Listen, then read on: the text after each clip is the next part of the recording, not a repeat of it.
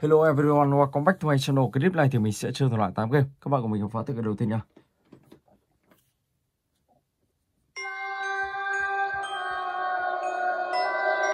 Ok, let's go.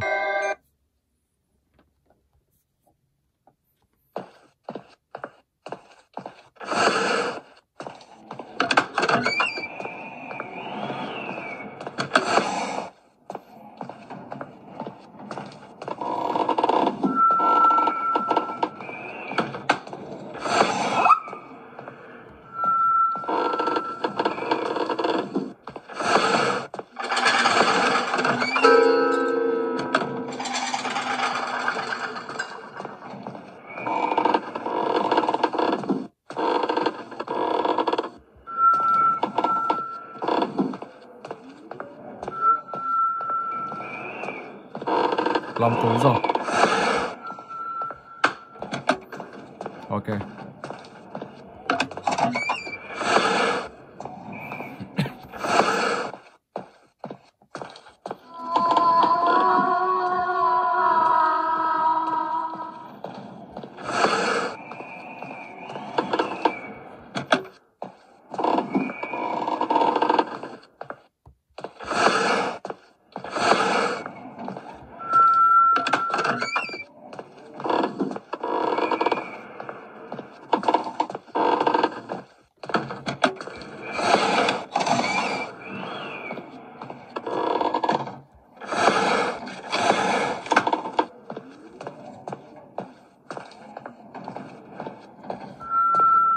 Let's go.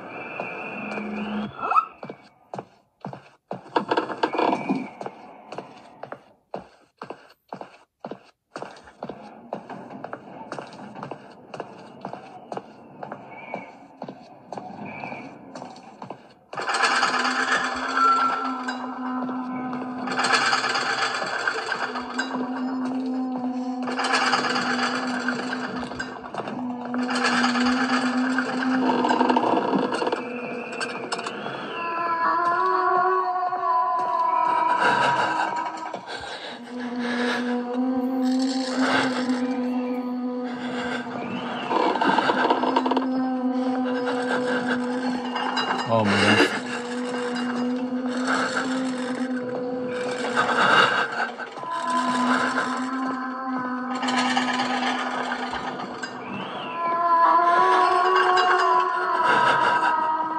Ok, mình sẽ dùng vào ta đi con này.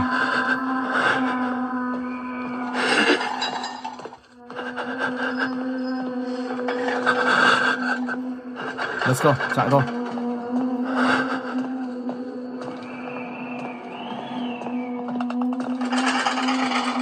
Rồi, và mình đã lấy đủ số tiền rồi.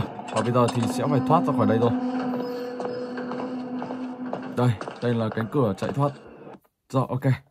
Và bây giờ thì mình sẽ chuyển tiếp sang game tiếp theo.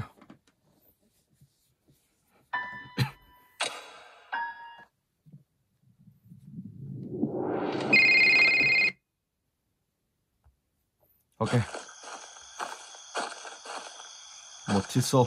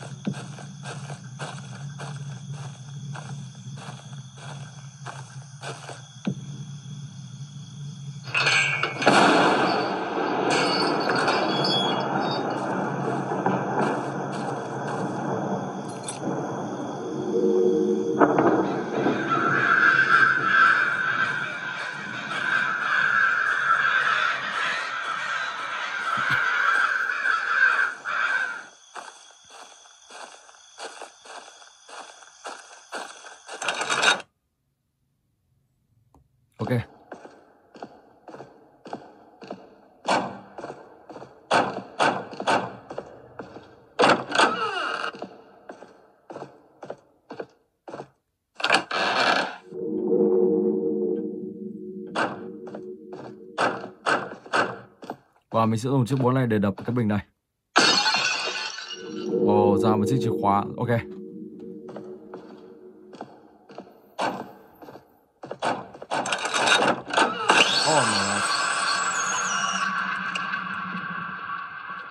Ở đây có hai con ngựa nhìn nhau. Tựa game này cảm giác như giống như một tựa game Big Guy, Escape from Beach. Một con mắt. Ok.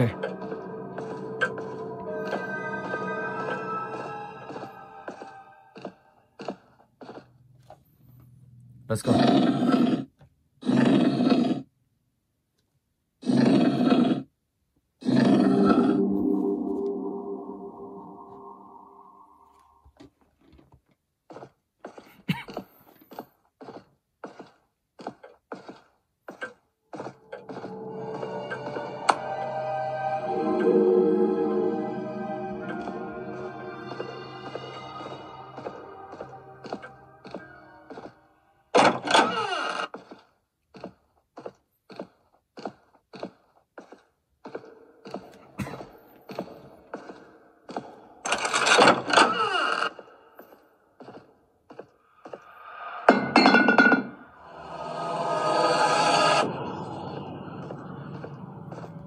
Wow.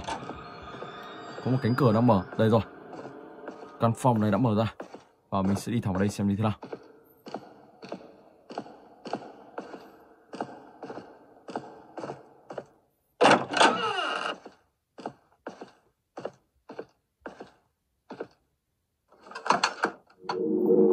Ok, đây là con mắt của một con bạch tuộc.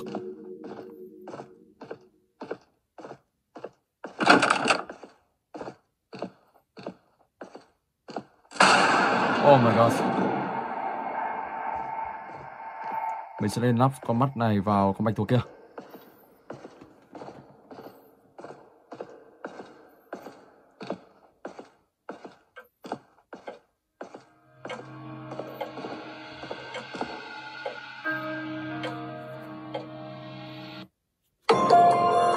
Rồi, và bây giờ thì mình sẽ sang tầng thứ 3, Granny Chapter 2.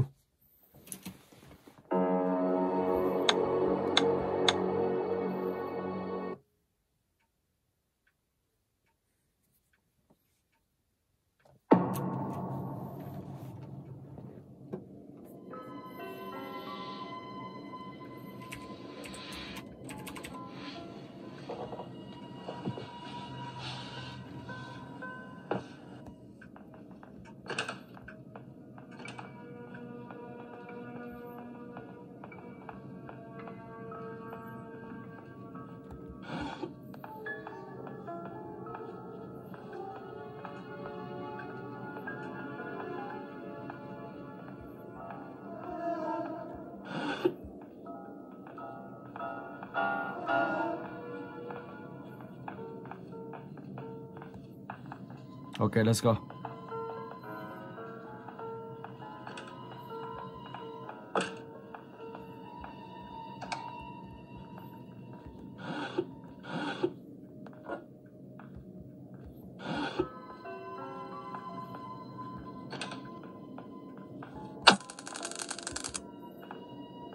There you are. There you are. Ok.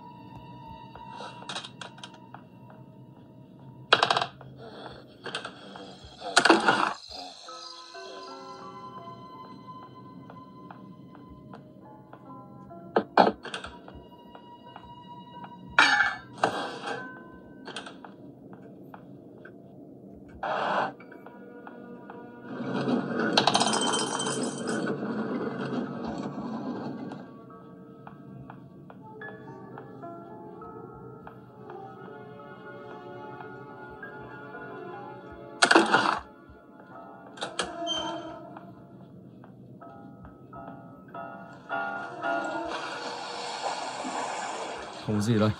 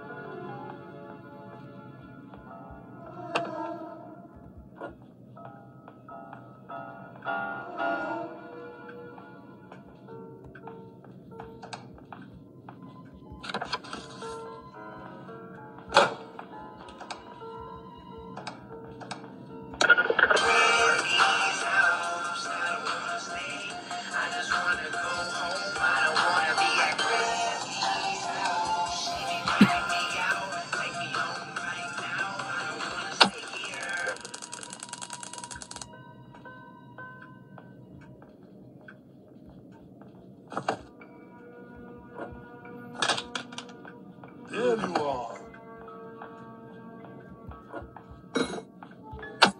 Oh my god. Wow. Không hiểu bắn trúng một người ông ta mà ông ta không biết gì luôn. Hoặc là có thể mình bắn hơi chậm một chút. Rồi ok, và bây giờ thì mình sẽ sang tới cái thứ tư, Stickman Jailbreak.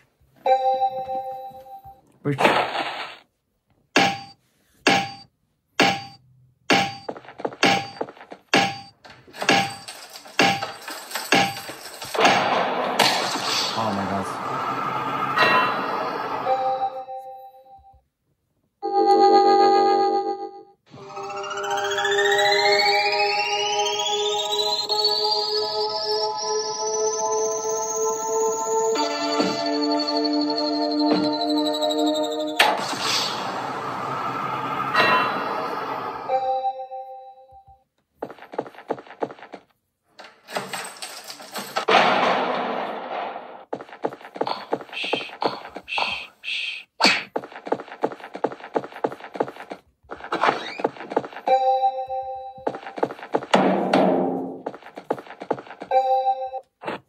Выручи меня, братан. Скоро буду.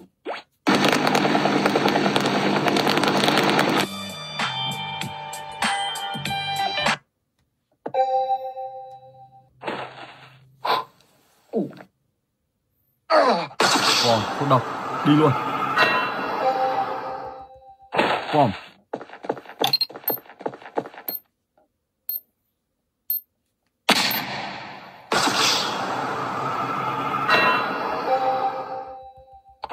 Rất khăm à.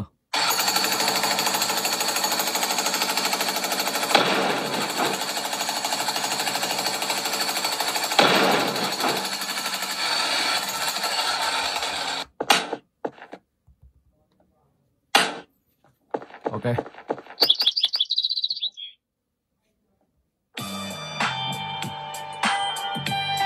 Rồi và bây giờ thì mình sẽ sang tới cái thứ 5, Slendrina Cellar.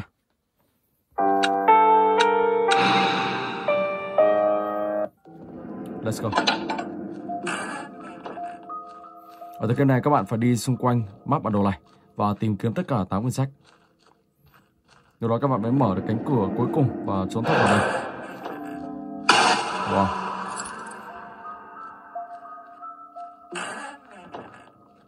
Một quyển sách, ok.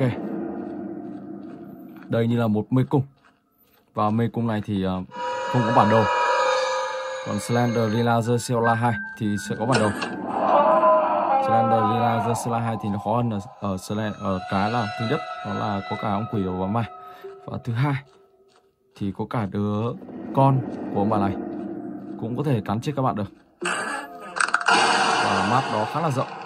Oh my god. 2 cuốn sách. Cuốn sách thứ 3. Ok.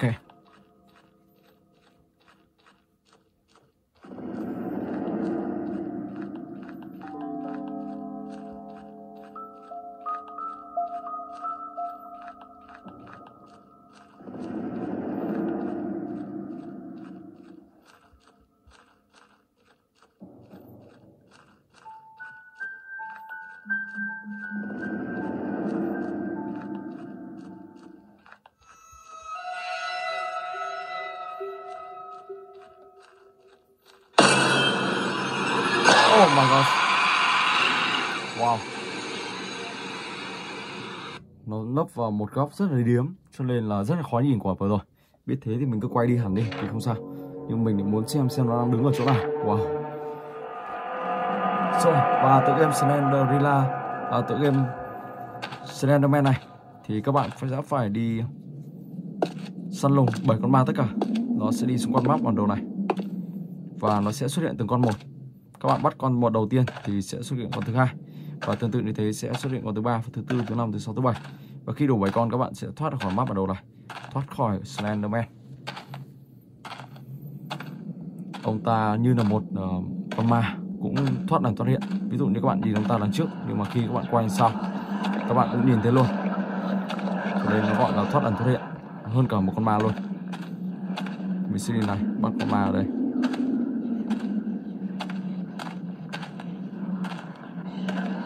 Đây rồi.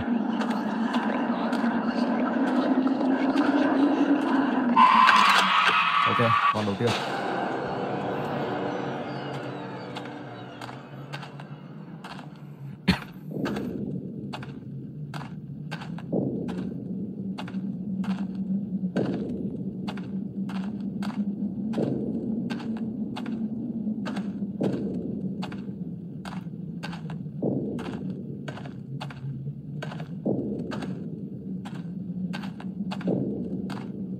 Các bạn chỉ cần đi xung quanh một điểm nào đó thôi, cũng không cần phải đi tìm kỹ, bởi vì những con ma này nó sẽ chạy vòng quanh.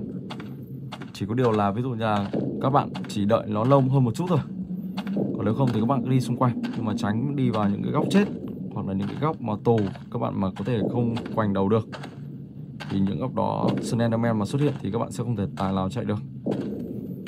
Còn ma thứ hai, mong sao Slenderman không xuất hiện đây. Ok, cũng đúng điểm con ma vừa rồi xuất hiện ở đây.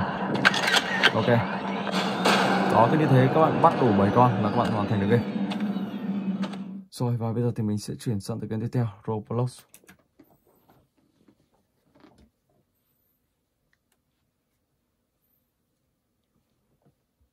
Let's go, Piggy.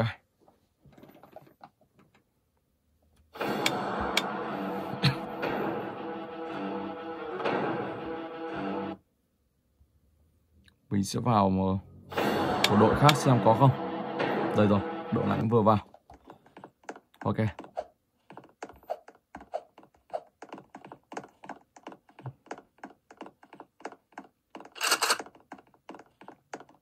Wow, anh ta định bắn luôn. Một tấm thôi ạ.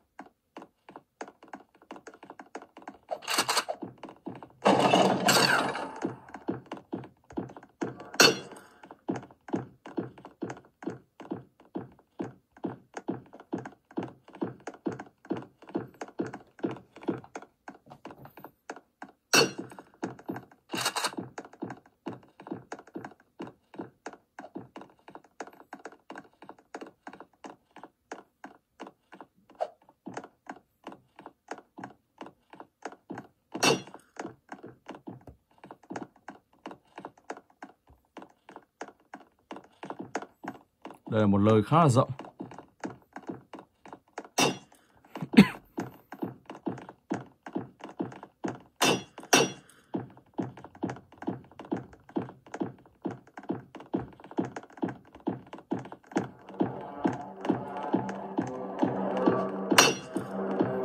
Oh my god, mình bị vướng rồi. Chạy nhanh nào.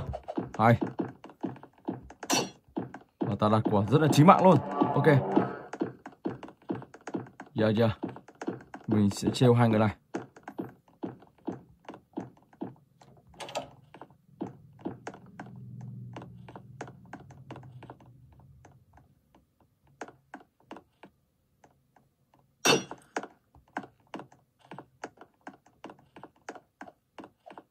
Đó, ok. Và các bạn sẽ phải đợi cho bạn của các bạn mở những cánh cửa và tẩu thoát ra khỏi đây. Và cùng nhau ra tẩu thoát khỏi đây, thoát khỏi Piggy. Rồi, ok, và bây giờ thì mình sẽ chuyển tiếp sang cái tiếp theo. Granny Chapter 1.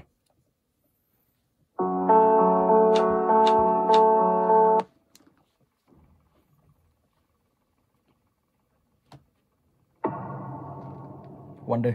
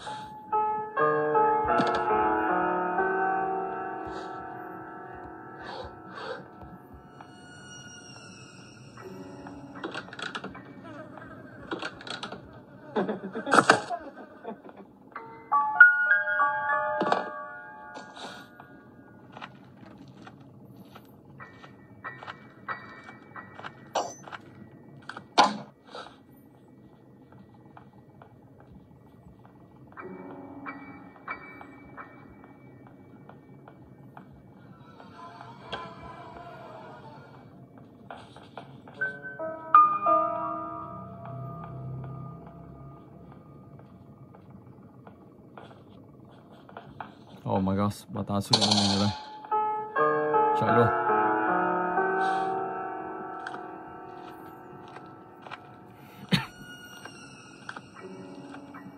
Và mình sẽ phải tìm kiếm 2 món đồ nữa ghép một khẩu súng. Khẩu súng này thì bắn bà ta sẽ ngất trong vòng 1 phút. Cũng hơi ít một chút nhưng mà không sao. Đó cũng là cái để các bạn có thể tìm kiếm được nhiều một thứ, nhiều món đồ.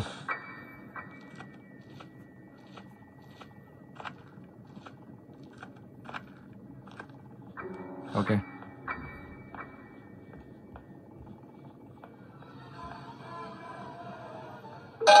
Oh my god. Chuồn nhanh.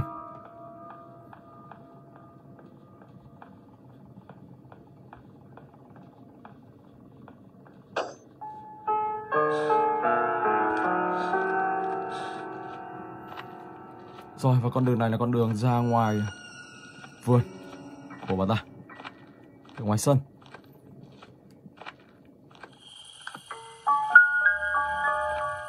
Đây là một bình ga để đổ vào xe ô tô. Và các bạn sẽ phải trốn thoát bằng chiếc xe ô tô đó.